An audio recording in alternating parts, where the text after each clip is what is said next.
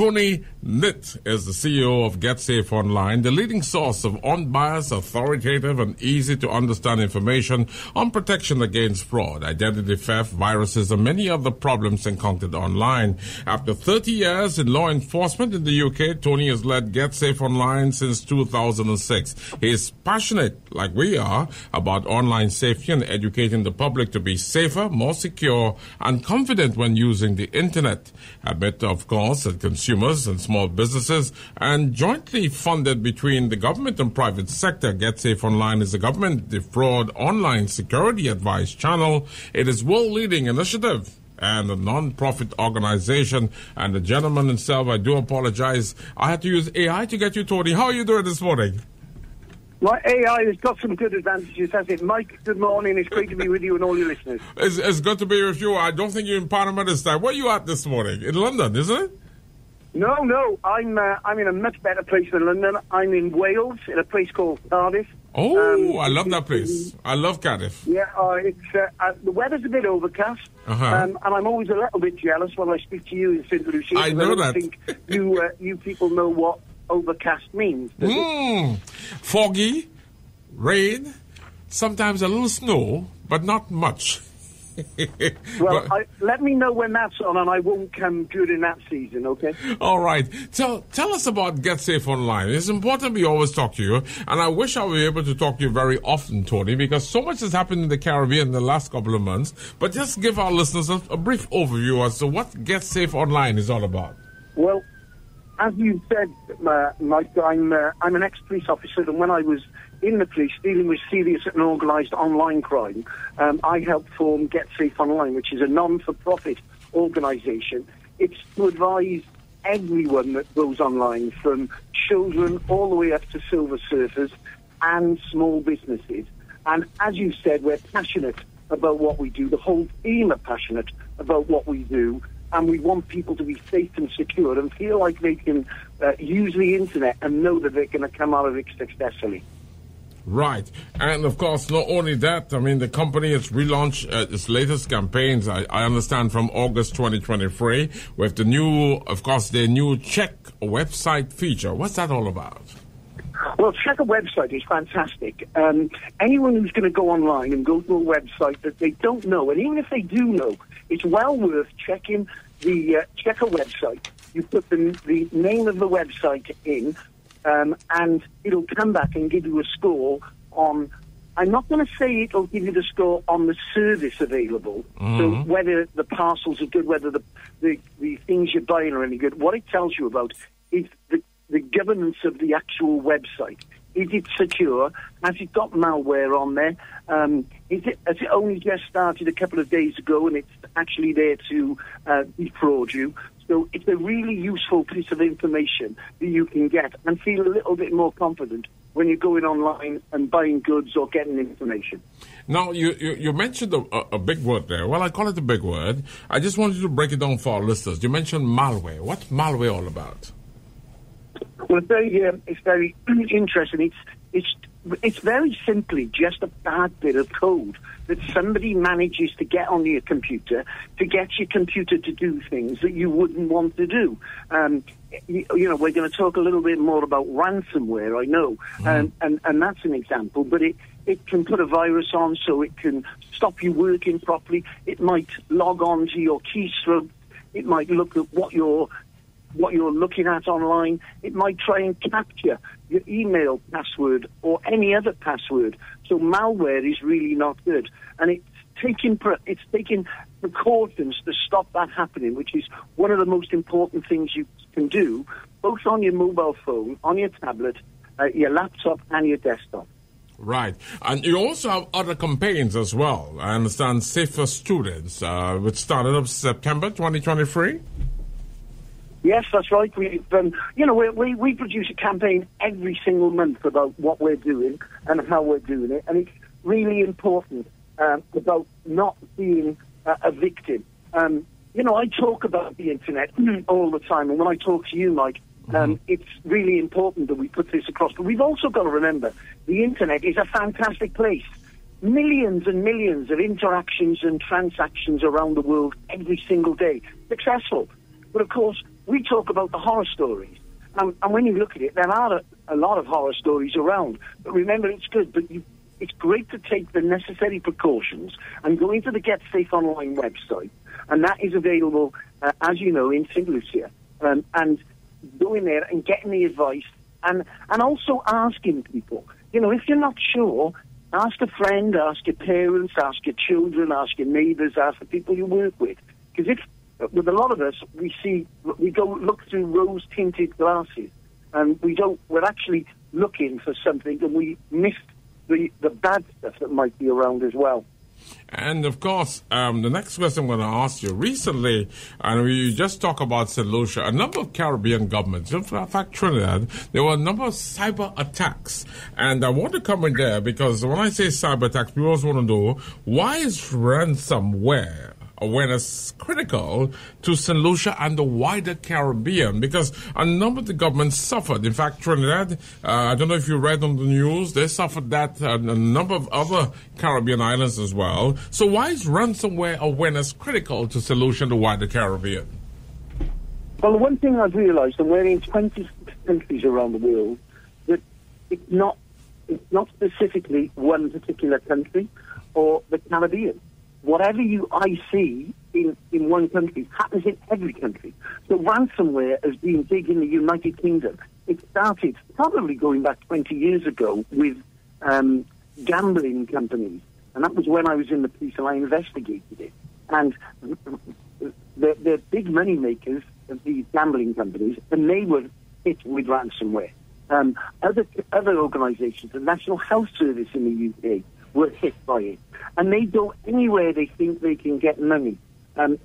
Certainly, you mentioned other countries. Well, in the Belize, 355 gigabytes of compromised data with the Belize electricity company, a ransom group that had apparently targeted the company since May of this year. And the company stepped up its security measures. And as a result, it was successful in preventing hackers from encrypting the data, because that's what they do. First of all, when it comes to ransomware, it's a piece of malicious software, which I talked about, designed to block access to the computer or to the system. And as a result, it'll ask for a sum of money to be paid. Now, although ransomware is usually aimed at business, it's also aimed at individuals. And that can be a bit of a shock. You can buy a computer now relatively cheaply, $300-400. The information on that, maybe all your projects, all your photographs, everything you've done in the last 4 or 5 years, you'd pay 3-4 times that to get that back. So ransomware is a particularly different thing, but there is something we can all do about it. What can we do about it? Well, updates play a very important role on your computer. Operating systems updates often include crucial security patches that address the vulnerability. Cyber criminals love exploiting these vulnerabilities. We recommend that you set up a system to automatically install updates. Now, that applies to individuals and small businesses. It may not apply to big businesses who actually go evaluate that update before they can install it on the system. So they've got a bigger problem. By keeping your operating system up to date and fortifying the defenses against the ransom attack, and it also keeps your security fully up to date. So the security software you've got on it, these are very clever, sophisticated attacks. But it doesn't take a lot to stop yourself being a target and doing it. Don't click on websites that you're not sure. Go to check a website first. Find out whether it's okay, whether it's got malicious software on. And because some of these websites, the owners don't even know they've got malicious software on their sites. So being careful about that is really, really important. I want to ask you a question there, as you said that, because in terms of ransomware, first of all, you said it's important to ensure that you always update your system. If someone says to you that you don't have an antivirus, and Windows, by virtue of their updates, takes care of that antivirus, is that true? It certainly goes a long way. The thing that we push is to keep those updates there, but also it's belt and braces approach. So have your updates done, but it's well worth getting security software. It's no longer called antivirus because it does a lot more than stop viruses. But it's well worth doing that. If you've got all your data on there, your photographs, your projects, your essays, everything that you've done, it might be worth spending $20, $30, $40, but you don't have to. There are organizations, you've just mentioned one, that you can get free security software to put on your computer. I use one of those. I use different ones all the time. I've never had a problem since I've used Microsoft security software. It's not been a problem for me, but there are others you can use as well. Okay. And, of course, that sometimes, in terms of ransomware, will slow down your system. But tell me, who's the most vulnerable to ransomware and why? And does it really slow down your computer? I suppose, as I said earlier on, the most vulnerable are healthcare. That's what we've seen in the UK, because they hold large amounts of sensitive patient information. Right. Financial services, retail, education. Who else? We've got energy and utilities. Government are vulnerable to it as well, we've got to remember. But really, it's any business. And also any individuals. So, that's where we've got to be careful. And it's people who possibly don't know everything about security, but they're the things that we need to be aware of. Apart from ransomware, what other campaigns are GetSafe Online spearheading? Well, I mentioned, and it's worth mentioning again, check a website. Fantastic facility, free. Everything on GetSafe Online is free. The information is. Recent campaign that we've done is for students and kids to become more safer online. And, I regularly talk to parents and they say, the problem is my children know more about the internet than I do. Yes. Yeah, but they don't know more about security, do they? Because you're worldly wise and you know about these things. Right. It's important to look at the big current events that are going on around AI. You mentioned that yourself. Yes. And AI is really, really important in relation to what's happening. And before I ask you for your last words, is there any indication for any business house or any government agency or any listener this morning on a computer that they will see as an indication of ransomware? Is something going to pop up, or it just happens and they have no clue? Certainly, if you're in the worst case, what will pop up you cannot access any of your data. And you will have to pay us money if you want to access it. So that's possibly the first warning, but you might see your system slowing down. You might see some early activity. And, of course, one of the best things you can do is to do backups on a regular basis. So if that happens, you can call in a computer expert in this field. They can delete your stuff that's on there, and then they can reload the new stuff. Or you might bring an expert in that might find a code in order to break that, because the codes of some of these are out there as well. Tell your internet service provider, but also tell law enforcement. Really important that they're aware of what's going on. And I'm not sure of the legalities in St. Lucia, but I'm pretty sure there's a law in St. Lucia to stop people hacking into your systems. Right. Again, one more before I get into the last words. How vulnerable are thumb drives to the PC? Again, you put a thumb drive in, you don't know where it's been, you know where it's come from, especially ones that are free, that are given away. You don't know what's on it, what somebody's got. What you can always do is isolate that thumb drive when you put it in and immediately do a security check of it. Do a check with what we used to call an antivirus and put it through. But if you've got any doubts, if it's been given to you free, you're not sure, then I wouldn't recommend using it unless it's really desperate. And that shows by the fact that most businesses now do not allow their employees to put a thumb drive into business machines. It's just too dangerous. But if you're going to, make sure that your system is set up to check that thumb drive before you do anything else, because it can deliver a big shock when everything gets thrown out and you can't access any of your data. Tony, I always wish I'll have you like 2 days a week or 3 days a week, but because it's important now, because more people are into PC, AI, as we talk about it. Governments have been attacked with cyber attacks and so on. But Get Safe Online, any last words for listeners? I suppose that the most important thing is, make sure your operating system is up to date. Make sure your security is up to date. When you say up to date, make sure you always put in the latest update from, like, if you say Windows. Yeah, well, you can set it to automatic, so it should be done automatically. All mine are set to automatic. Just go into your system and ask for how do I set automatic updates, and if nothing else tells you, YouTube will tell you how to do it. I think YouTube is fantastic and tells you everything you need to do. Right. So that's really important. I think the two other things to do, passwords, most important passwords, probably the most important thing you do personally when you're on the internet. You don't have to change your password on a regular basis, but if you think it's being compromised, do so. But you need more than one password. You need roughly a password for everything that you do, a different password.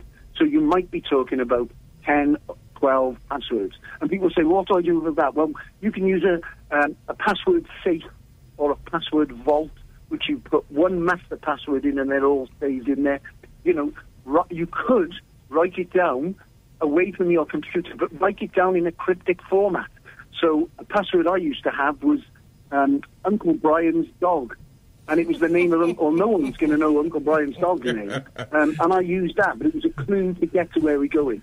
Third one is social media. Be careful what information you put on social media. Say that again. Say that again, Tony. Say that again. That's important. Say that again. You there? Don't overshare. I mean, it is so important. It's a bit like me coming across to you, and I stay with you for the day, and I meet your family, and I take loads of photographs, and then I put them online. You may not want your family put online and your address put online. So be careful what you put about yourself.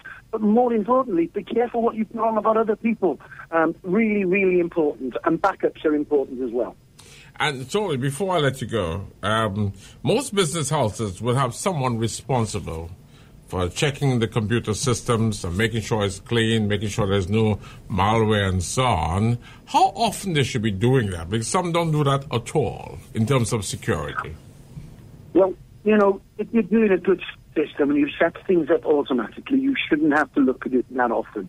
Maybe set an hour or a couple of hours once a month. Other people might say we've got to do it once a week. It depends what you're doing and how important you feel that your system is. There are big companies that have teams of people doing it 24/7. Now, if you're at home, you may not have the knowledge, but you can look on the Get Safe Online website, get that knowledge, do the checks, make sure, think about your passwords. Maybe, we're coming up to January now, a new year. Maybe that might be a time to really look at your passwords to make sure they're strong.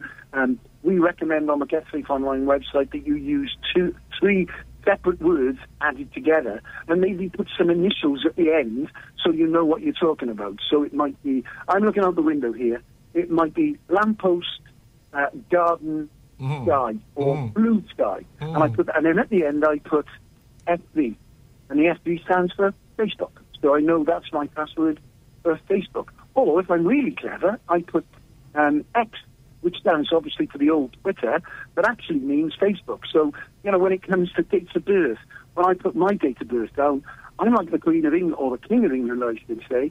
I've got 2 dates of birth, my date of birth and the date of birth I use on the internet, so that nobody can look at my true date of birth and know what it is. Little things like that can protect you. Well, most fathers I know of, they tend to use their daughter's name and their number plate, which is an easy way to get through. Well, still the most popular ones are a dog's name.